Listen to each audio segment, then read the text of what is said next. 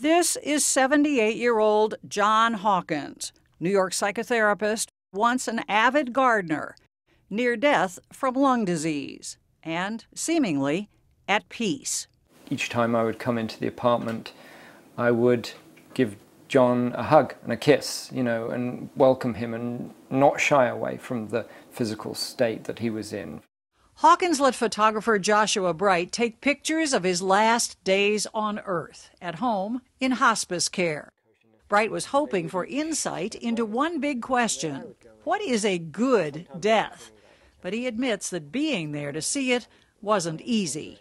Being around just a human being that's dying was tough, and there's part of me that wanted to recoil. You had a very close friendship with this person. So when Joshua Bright shows up and says, "Oh, I want to come in and take pictures," what was your initial reaction? I thought it was great. I thought it was great. I knew that John would love it. Robert Chodo Campbell was John Hawkins' dear friend of 25 years. John was, in his earlier life, a theater major. So he was always on stage, as it were. Mm-hmm.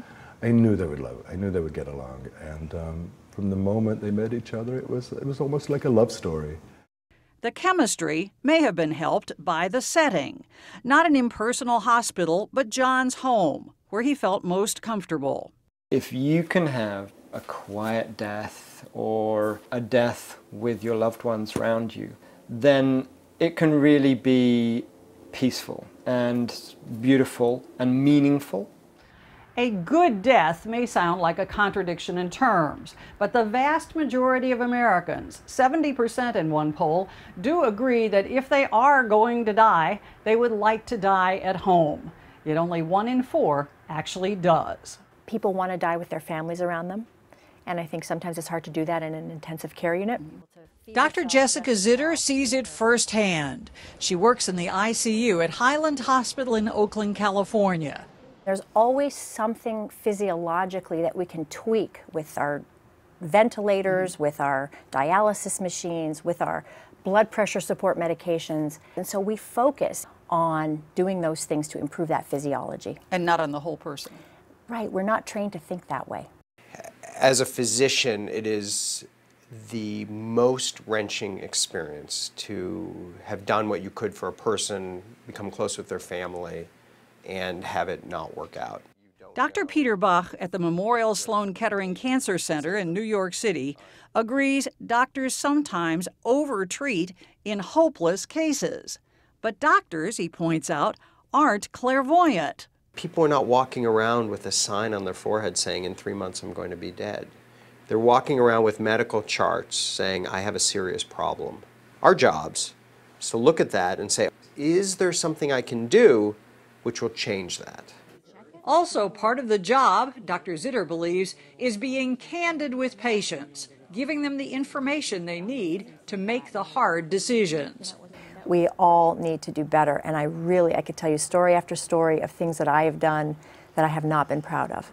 Not talking to a family clearly, not wanting to be the bearer of bad news. There are many times I can tell you that I have done that and I regret it. For John Hawkins, there seemed to be no regrets. The last time he was hospitalized, he had gone into a nursing rehab for about 8 weeks, and he said, "I can't keep doing this." Hawkins decided to forego treatment, but he did not stop living. We got him to start writing his memoir. We were able to fill his room with flowers. There's classical music playing 24/7. He had his cats. Hardly the first time Robert Chodo Campbell has comforted a terminal patient. A Buddhist monk, he co-founded the New York Zen Center for Contemplative Care, working with hospitals to teach medical professionals how to deal with the dying. I don't aspire to or subscribe to heaven and hell and God, but I can tell you at the moment of a person's passing, something very mysterious happens. Something leaves that room, and I know each time that there's something much greater than me occurring in this room, much greater than the two of us. Campbell was there when his dear friend John Hawkins died on January 9th, 2013, a year and a half since Hawkins first met Joshua Bright. Bright's photo series in the New York Times was called simply A Good Death. John's story is, in a sense, the story of any person. Unfortunately, a lot of people do experience much more difficult and more tragic deaths. I remember having almost my final conversation with him a couple of days before he died, saying, "John, I think you're very close." And he said, "Yeah, I am." I think he had a good death.